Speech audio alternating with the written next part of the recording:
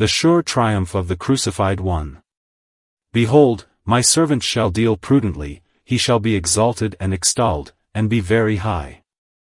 As many were astonished at you, his visage was so marred more than any man, and his form more than the sons of men, so shall he sprinkle many nations, the kings shall shut their mouths at him, for that which had not been told them shall they see, and that which they had not heard shall they consider. Isaiah chapter 52 verse 13-15. Modern Jewish writers refuse to see the Messiah in this passage, but their predecessors were not so blind. The Targum and the ancient rabbis interpreted it of the Messiah and, indeed, all attempts to explain it apart from him are palpable failures. Christian commentators in all ages have seen the Lord Jesus here. How could they do otherwise? To whom else could the prophet have referred? If the man of Nazareth, the Son of God, is not right visible in these 3 verses, they are dark as midnight itself. We do not hesitate for a moment in applying every word to our Lord Jesus Christ. Dear brothers, when our Lord ascended on high, he gave us this commission: go you into all the world and preach the gospel to every creature. Our duty is to obey that command, whether men will hear or whether they will not. The commission is unconditional and is not dependent upon our success.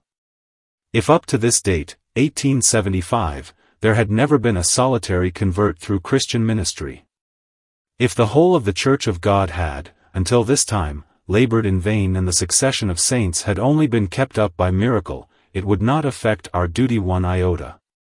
Our business is to preach the gospel, even to those who are driven to persecution thereby. We are to sow, whether a harvest follows or not. Success is with God, service belongs to us.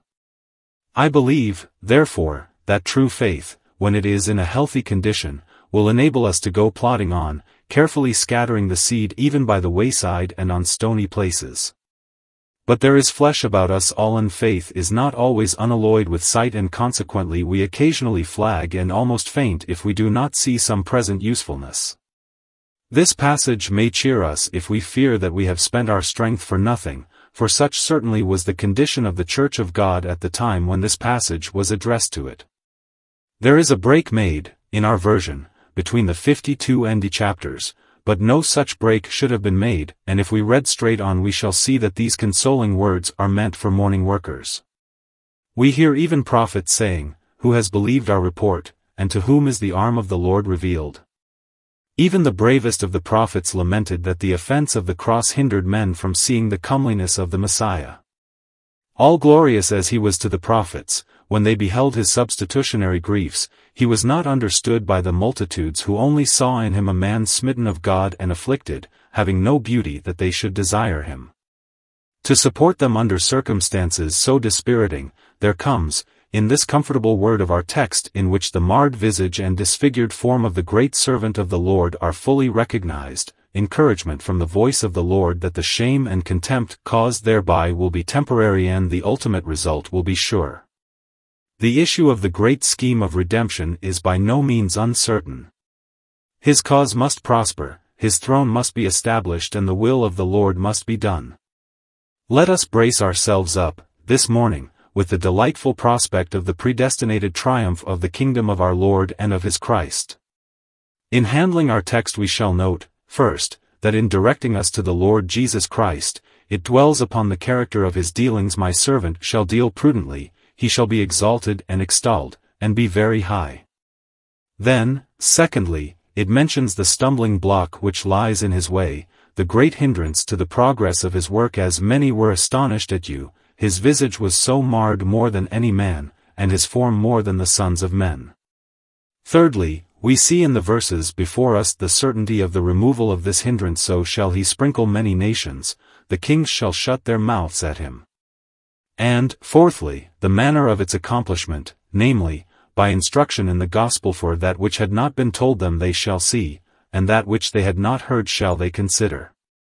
The character of our Lord's dealings. He is called in the text, my servant, a title as honorable as it is condescending. The Lord Jesus has undertaken, in infinite love, to become the servant of the Father for our sakes. And he is a servant like unto Moses, who was set over the Lord's house to manage the affairs of the dispensation. Jesus, though a Son and, therefore Lord, has deigned to become the great servant of God under the present economy. He conducts the affairs of the household of God and, as it is said in the text, and it is to that we have to draw attention, that he deals prudently. He who took upon him the form of a servant, acts as a wise servant in everything. And, indeed, it could not be otherwise, for, in him are hid all the treasures of wisdom and knowledge. This prudence was manifest in the days of his flesh, from his childhood among the doctors in the temple, unto his confession before Pontius Pilate. Our Lord was enthusiastic. There was a fire burning within him which nothing could quench. He found his meat and drink in doing his Father's will. But that enthusiasm never carried him into rashness, or forgetfulness of sound reason.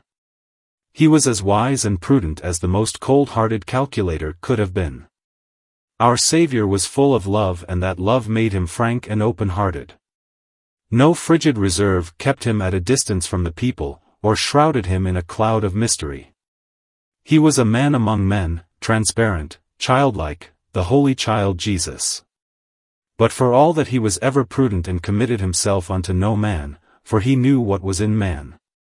Too many who aspire to be leaders of the people study policy, craft and diplomacy, and think it necessary to use language as much for the concealment as for the declaration of their thoughts. Such men watch their own words till their very soul seems withered within them. The friend of sinners had not a fraction of that thing about him, and yet he was wiser and more prudent than if diplomacy had been his study from his youth up. You see his wisdom when he baffles his adversaries. They think to entangle him in his speech, but he breaks their snares asunder as with a wave of our hand we sweep cobwebs from our path. You see his wisdom when he deals with his friends. He has many things to say to them, but he perceives that they cannot bear them. He, therefore, does not overload their intellects, lest undigested truth should breed mischief in their souls. Little by little, like the increasing brightness of the dawn, he lets light into their souls, lest their eyes should utterly fail before the brilliance. He does not send them upon difficult errands at first. He reserves for their riper years and stronger days the sterner tasks and more heroic deeds of daring. As we see his career in the light of the four evangelists, it is distinguished for his prudence, and in that respect, never man spoke like this man.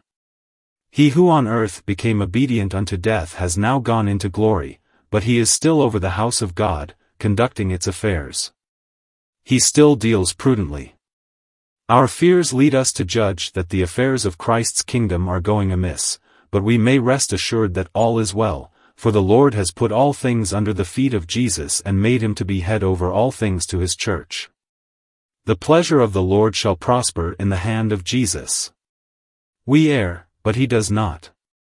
No, the very points in which we err are overruled by him for the display of his unerring wisdom and consummate skill. The storms and tempests which surround the church serve only to illustrate the wisdom and power of our great Pilot. He has ultimate designs which are not apparent upon the surface, which he never fails to accomplish. Brethren, all along through the history of the church the dealings of the Lord Jesus with his people have been very remarkable. The wisdom in them is often deep and only discoverable by those who seek it out. And yet frequently it sparkles upon the surface like gold in certain lands across the sea. Note how the Lord has made his church learn the truth of God by degrees and purified her, first of one error, and then of another. The church has fallen, first, into one folly and then into another, but her Lord has borne with her and delivered her. Full often he has allowed her to work her folly out so as to see its result. And by this process he has stamped out the error effectually, so that it will never again gain power. At the present time the gross folly of uniting with the state is being practically proved before the eyes of all men, and when it has come to its fullness it will end never to be revived again. We wonder, sometimes, why he allows this or that error to exist, and we ask how it can be that the church should be so despoiled of her purity and weakened in her strength. We wonder that our Lord does not judge the evil and punish it at once, or that he does not raise up some strong voice to protest against it and, sending his Holy Spirit, destroy the evil at once. I know he might, but there is prudence in the withholding of his power. The wise physician tolerates disease until it shall have reached the point at which he can grapple with it, so as to eradicate it from the system. So has the good Lord allowed some ills to fester in the midst of his church, that he may ultimately exterminate them. We wish to see great success following all forms of ministry. We would see our missionary societies prosperous to such a degree that a nation should be born in a day. But the Lord withholds success in a great measure, and herein he is dealing prudently.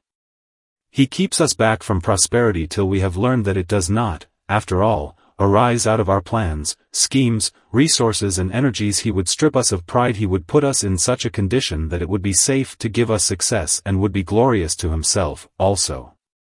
Often has a church, like Israel of old, to suffer defeat till it discovers and destroys the Achan who troubles the camp.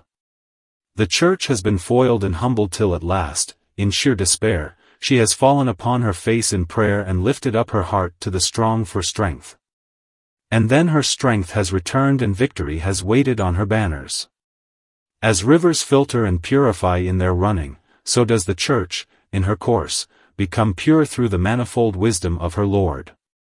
Study the pages of ecclesiastical history and you will see how Jesus Christ has dealt wisely in the raising up of men for all times.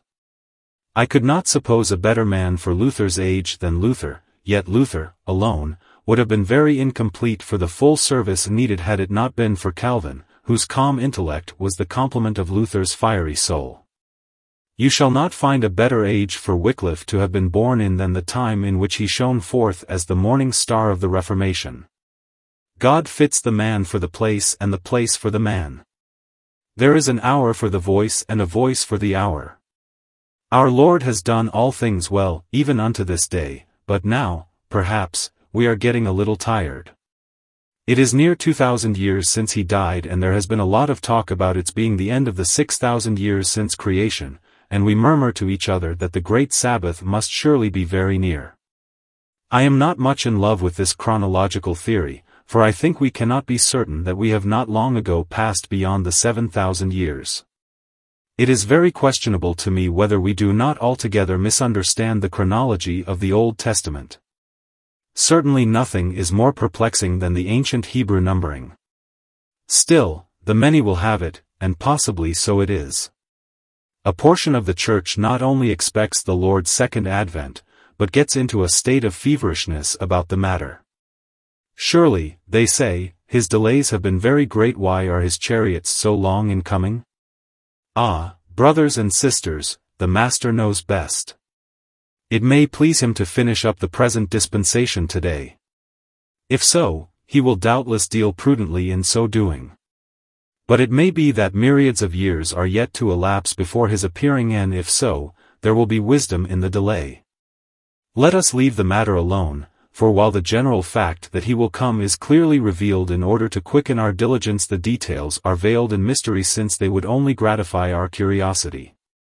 If I knew that our Lord would come this evening, should preach just as I mean to preach.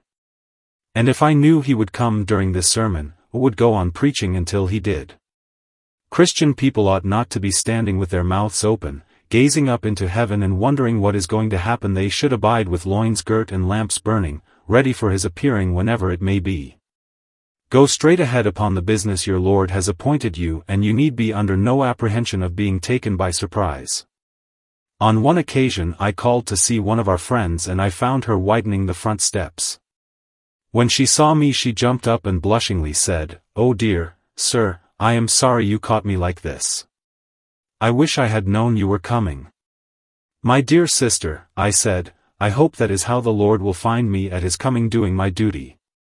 I should like to be found widening the steps when the Lord comes, if that were my duty." Steady perseverance in appointed service is far better than prophetical speculation, especially if such speculation leads us to self-conceit and idleness. We may rest assured that the future is safe, for Jesus will deal wisely and come at the right time. Therefore we may leave all matters in his hands. If the times are dark, it is right they should be. If the times are bright, it is right they should be. I, at least, cannot change the times, and, therefore, my duty is to do the work God has given me to do, whether the times are dark or bright. For all practical purposes it is enough for us that infinite wisdom is at the helm of affairs. My servant shall deal prudently. Another translation of the passage is, my servant shall have prosperous success. Let us append that meaning to the other. Prosperity will grow out of our Lord's prudent dealings. The pleasure of the Lord prospers in the hands of Jesus.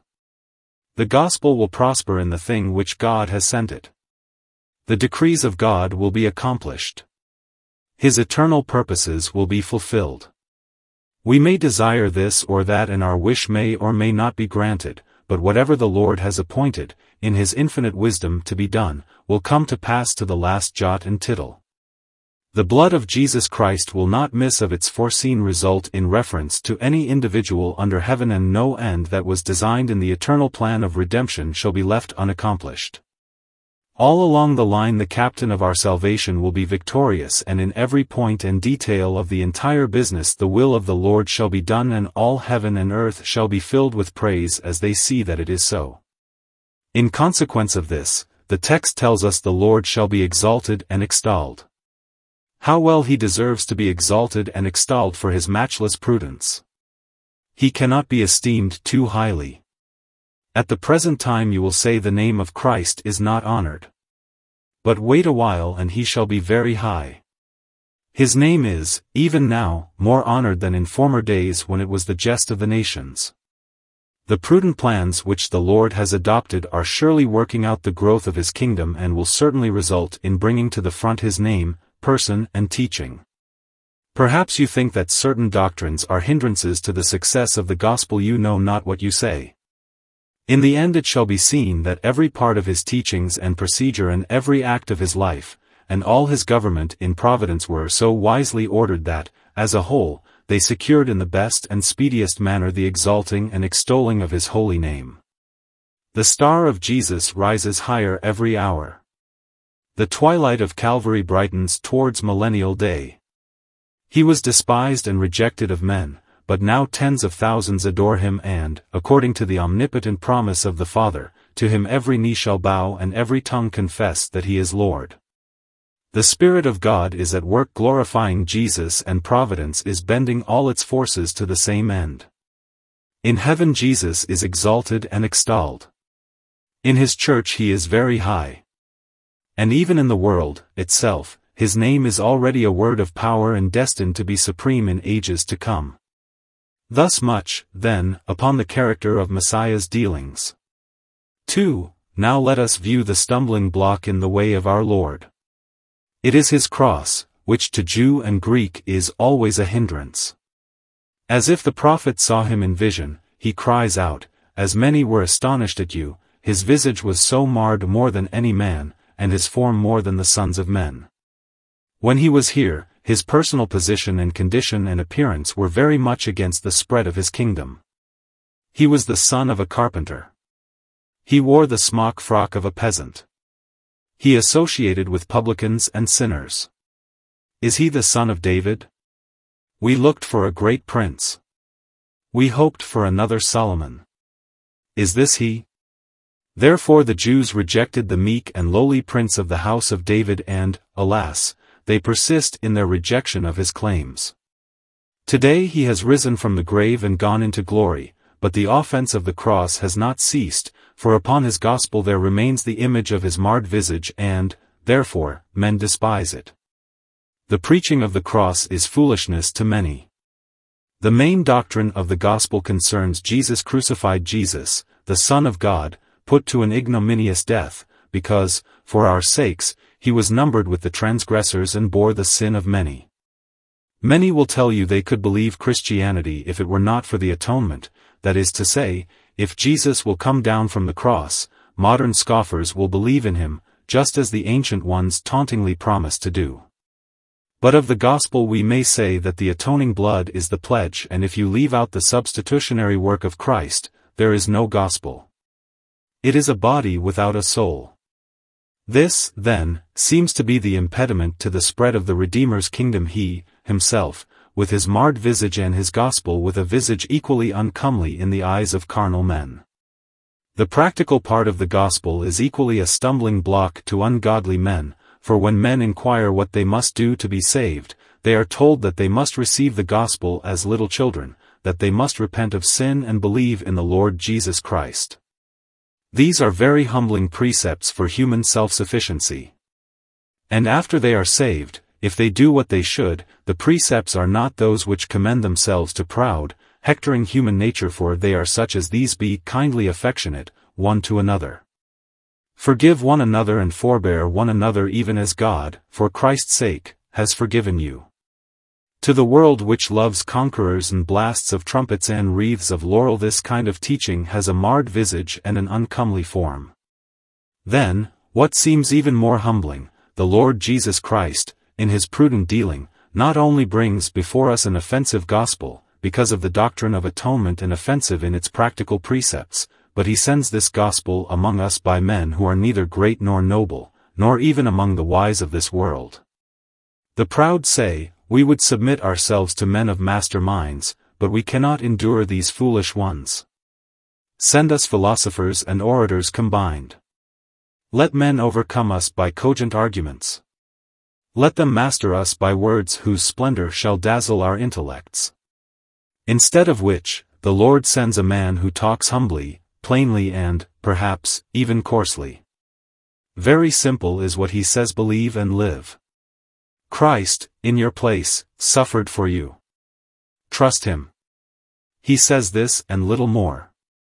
Is not this the fool's gospel? Is it not worthy to be called the foolishness of preaching? Men do not like this. It is an offense to their dignity. They would hear Caesar if he would officiate in his purple, but they cannot endure Peter preaching in his fisherman's coat. They will hear a pope in his sumptuous array, or a cardinal in his red hat. And they would not object to listen to a well-trained dialectician of the schools, or an orator from the forum. But they are indignant at the man who disdains the excellency of speech and styles the wisdom of this world folly. How can the gospel spread by such means? How, indeed, unless the Lord is with it, using human weakness to display the power of his grace? Worse still, if there can be worse, the people who become converted and follow the Savior are generally of the poorer sort and lightly esteemed.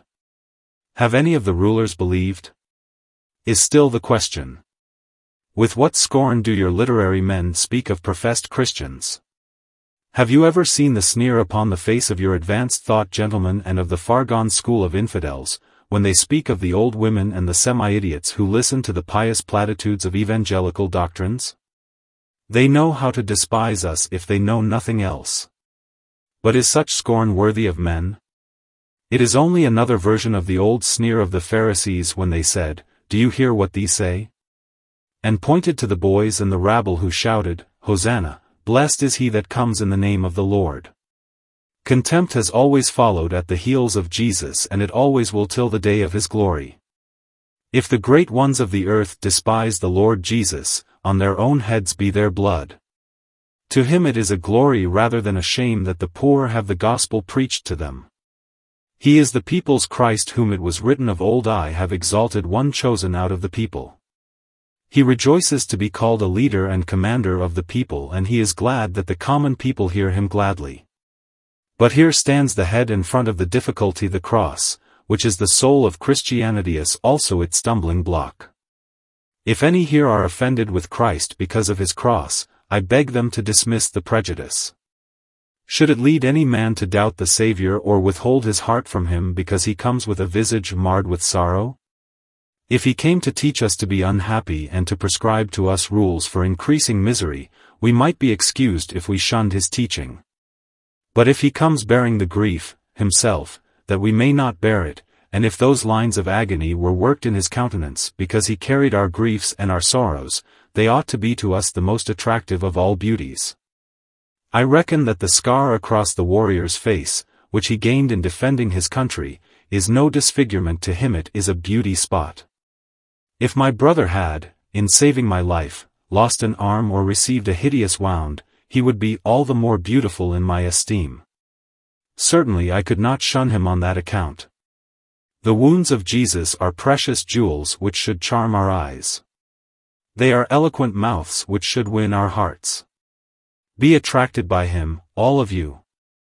Hide not your faces from him. Look on him and live and love. That crown of thorns has far more true glory about it than any crown of gold. Those hands pierced and nailed should be your delight to kiss. Before that once sorrowing person you should bow with joyful alacrity. Jesus, O marred one, your cross, instead of being a stumbling block to us, is the glory of our faith. That the gospel is spoken very plainly and that God blesses very simple people ought not to offend anybody. Ought it not, rather, to make us hopeful for the conversion of men because God may so largely bless commonplace instruments? Ought the conversion of the poor and the illiterate be an offense to us? It shows a need of humanity. It looks as if pride had dried up the milk of human kindness in us if we can begrudge those who have so little of this present world but the priceless gifts of another. 3. The certainty of the removal of this stumbling block and the spread of Christ's kingdom. As his face was marred, so surely shall he sprinkle many nations, by which we understand, first, that the doctrines of the gospel are to fall in a copious shower over all lands. Jesus shall, by his speech which drops as the dew and distills as the rain, sprinkle not the Jews only, but Gentile nations everywhere. Your brethren abhorred you, O Emmanuel. They despised you, O man of Nazareth. But all lands shall hear of you and feel you coming down like showers upon the mown grass. The dusky tribes afar off and the dwellers in the land of the setting sun shall hear your doctrine and shall drink it in as the fleece of wool sucks up dew. You shall sprinkle many nations with your gracious word. This sprinkling we must interpret according to the Mosaic ceremonies. Remember there was a sprinkling with blood, to set forth pardon of sin, and a sprinkling with water to set forth purification from the power of sin. Jesus Christ with the water and the blood, from his riven side which flowed, has sprinkled not only many men but many nations. And the day will come when all nations shall feel the blessed drops which are scattered from his hands and know them to be of sin the double cure, cleansing transgressors both from its guilt and power. Dr. Kitto explains the passage by an Oriental custom. He says that kings, when they invited their subjects to great festivals, would employ persons to sprinkle with perfume all who arrived as they passed the palace gate. I scarcely think that that is the meaning of the text, but at any rate it supplies an illustration of it. Jesus invites men of all nations to come to the gospel feast, and as they enter he casts upon them the sweet perfumes of his love and grace, so that they are fragrant before the Lord. There were no perfumes for you, O Jesus, upon Calvary. Vinegar and gall were all they offered you, but now, since you have gone to heaven, you provide perfumes for multitudes of the sons of men. And nations north and south and east and west are refreshed with the delicious showers of fragrance which, through the gospel, fall upon them. The text, then, claims for Jesus Christ that the influence of his grace and the power of his work shall be extended over many nations and shall have power not over the common people only, but over their leaders and rulers. The kings shall shut their mouths at him. They shall have no word to say against him. They shall be so subdued by the majesty of his power that they shall silently pay him reverence and prostrate themselves before his throne. Kings, remember this. I am always glad to hear of noblemen being converted, though I am by no means inclined to flatter the great, or to think more of one man's soul than of another's. I am glad, however, to hear of the salvation of peers and princes, for it indicates the wide spread of the gospel, when all classes are affected by it, and when those who usually stand aloof yield themselves to its power. Kings shall shut their mouths at him. This promise has not been fulfilled yet. There are those who think that the biblical prophecies are pretty nearly accomplished and that we are passing into a new dispensation. Well, I dare not dogmatize, but I dare question most of the talk I hear nowadays about the future. Scores of prophecies are not yet fulfilled. Kings have not yet shut their mouths at him. They have mostly opened their mouths wide against him and reviled and blasphemed him and persecuted his saints. There will be brighter days to come for this poor world when even princes shall humbly obey our Lord. The more I study the Bible, the more sure I am of two things which I cannot reconcile. First, that Christ will come at such an hour as men look not for him and may come right now. And secondly, that the gospel is to be preached in all nations and that all the ends of the earth shall remember and turn unto the Lord. I do not know which of the two things I am surest of, neither do I know how to reconcile them. They are both in the Word, and in due time they will be reconciled by history itself. Assuredly the day will come when the mightiest prince shall count it his highest honor to have his name enrolled as a member of the Church of Christ. Yes, all kings shall fall down before him. All nations shall serve him. The little handful of corn in the earth upon the top of the mountains is yet to increase till the fruit shall shake like Lebanon. They shall not teach every man his neighbor, and every man his brother, saying, Know the Lord, for all shall know him from the least to the greatest. We look for this, and it will come. O thorn-crowned King of Calvary, kings shall yet be your courtiers. 4. Let us consider the manner of its accomplishment. How will it come to pass? Will there be new machinery? Will the world be converted and the kings be made to shut their mouths by some new mode of operation? I do not think so. Will the saints take the sword one day? Will it be accomplished by that wonderful implement of civilization, a gunboat?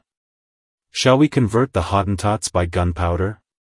We have had a little trial of these carnal weapons and some admire the success, but they may live to regret it. The Prince of Peace bids us put the sword into its scabbard. His weapons, like his kingdom, are not carnal. The way which has been from the beginning of the dispensation will last to its close. I believe that this battle is to be fought out on the line upon which it began. It pleases God, by the foolishness of preaching, to save them that believe. To conceive that our Lord will end the present mode of warfare, as though it were admitted that evil could not be conquered by the use of instrumentality, is to my mind to do him great dishonor. To me it is plain that, as he has chosen to magnify his power by using feeble instruments, he will continue to do so till the victory is won. He has never yet relinquished his work so as to give the enemy an opportunity of claiming a victory. To change weapons is to lay oneself open to the charge of being unable to conquer with those first used, but it is not so with our Lord. The very same grain of mustard which is now so small is yet to become a tree with far-spreading branches. The leaven is yet to leaven the whole lump. The last harvest will be the result of sowing by men and not by some miraculous agency. The dividing of the people, at the last, will be made from the contents of one and the same gospel dragnet, which we are bound to use till the heavens are no more. According to this passage, these kings and nations are, first of all, to hear. Faith comes by hearing. They are to hear something. Well, brothers and sisters, if they are to hear, we must preach and teach so that our clear line of duty is to go on spreading the gospel. Jesus Christ would have his servants preach and teach the gospel. Are you doing it? Go on doing it, brother, in the power of the Holy Spirit, no matter what happens. Have you not done it? Begin to do so now, as one of Christ's servants, and pray for divine help. Do you say you cannot do it? You can. You are hiding your talent in a napkin. Take it out, you unfaithful servant, lest your Lord comes and judges you. But you cannot teach many? Who said you could? Teach one. Oh, but you cannot preach? Who said preach? Teach. Teach somehow.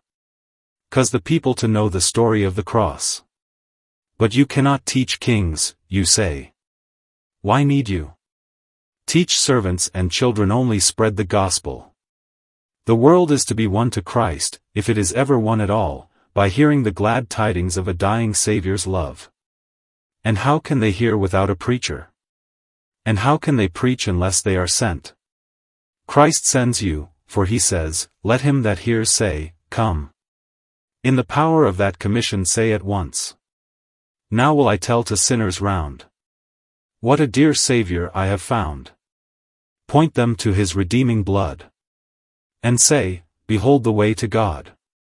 These people appear not only to have heard, but to have seen. That which had not been told them shall they see. This seeing is not with their bodily eyes, but by the perceptions of their minds. Faith comes by the soul perceiving what the gospel means. We cannot believe in that which we do not understand. Therefore we must go on telling people the gospel till they see what the gospel is. Many men will never know the gospel till they have been told it 1,000 times, and you must keep on telling it to them till you get to that 1,000th time. What do you mean by that? You ask. I mean this, that it must be line upon line and precept upon precept almost to the exhaustion of patience. It must be a mother's prayers, a teacher's anxieties, providences, sicknesses, twitches of conscience, ministries of all sorts and much pleading. And it is only at the last stroke that the word will be achieved, though all the other efforts will have contributed towards it. Go on, dear brother, go on and teach Jesus Christ till the people see him. That sight will come all of a sudden. How many times have I heard the young convert say, "I knew all about this before, sir. I had heard it many times, but I could not see it. Now I see it." Oh, how it makes a man shut his mouth at Christ in humble silence, when he perceives, at last, that his marred visage and suffering form were tokens of divine love, and that by such sorrows sin is purged away. Would to God you all saw him.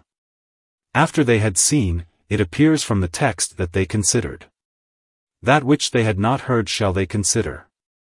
This is how men are saved. They hear the gospel, they catch the meaning of it, and then they consider it. Let us pray, dear friends, that God would set unconverted people considering. If we can but get them to think, we have great hopes for them. If any of you, here, have never yielded to Jesus Christ, I would ask you to hear or read about him. Spend this afternoon in carefully reading one of the Gospels. Turn to Matthew, or Mark, or Luke, or John and read the story of. And when you see it, turn it all over in your minds. Think of it. Think how wonderful it is that God should become man to suffer in your place. See if it is reasonable to disbelieve it or right to refuse to love the Savior. There are 1,000 reasons why you should rush into his arms and say, "Incarnate Deity, how can I resist you? Bleeding Omnipotence, how dare I doubt you? Immortal Love, crucified for my sins, I yield myself to you. I would be your servant forever." It is clear that those people, when they had seen and considered silently, accepted the Lord as their Lord, for they shut their mouths at him. They ceased all opposition. They quietly resigned wills and paid allegiance to the great King of Kings. Brothers and sisters, we want to see hundreds, here, doing this for Christ. There is a great religious stir, just now, and we desire that this church and all the churches abroad, should use the favorable breeze. You know how, in harvest time, the farmer gets all the men he can to work and they toil on through long hours. I have seen them working briskly beneath the bright moonlight to get the wheat in. This is our harvest time and we must get our sheaves in. The Lord has much corn and it needs to be garnered. I pray you make long hours and work hard for Jesus. Let the subject expounded this morning inspire you. The success of the gospel is in no jeopardy whatever. Jesus must reign till he has put all enemies under his feet. If the devil can persuade you that Christ is going to give up the war, or is going to fight it out on another line and dispense with your efforts, you will soon grow idle. You will find an excuse for laziness in some supposed conversion of the world by miracle, or some other wonderful affair. You will say the Lord is coming and the war will all be over at once, so there is no need of your fighting it out now. Do not believe it. Our commander is able to fight it through on this line in the name of Jesus of Nazareth, by the power of the eternal Spirit. We are bound to keep right on till this world yields before God. You remember the American general who, when the nation was eager for speedy victory, said he did not know when that would come, but that he would keep on pegging away? That is what we are bound to do, keep on pegging away. No gunner may leave his gun, no subordinate may disperse his band, no officer may suggest a retreat. Brothers and sisters, popery must fall. Mohammedanism must come down. All the idol gods must be broken and cast to the moles and to the bats. It looks like a task too gigantic, but the bare arm of God, only think of that, his sleeve rolled up, omnipotence, itself, made bare, what can it not accomplish? Stand back, devils. When God's bare arm comes into the fight, you will all run like dogs, for you know your master. Stand back, heresies and schisms, evils and delusions. You will all disappear, for the Christ of God is mightier than you. Oh, believe it. Do not be downhearted and dispirited. Do not run to new schemes and fancies and interpretations of prophecy. Go and preach Jesus Christ unto all the nations. Go and spread abroad the Saviour's blessed name, for he is the world's only hope. The cross is the banner of our victory. God help us to look to it ourselves and then to hold it up before the eyes of others till our Lord shall come upon his throne. Amen. Portion of Scripture read before SRMO in Isaiah 53. Hymns from our own hymn book 72, 418, 302.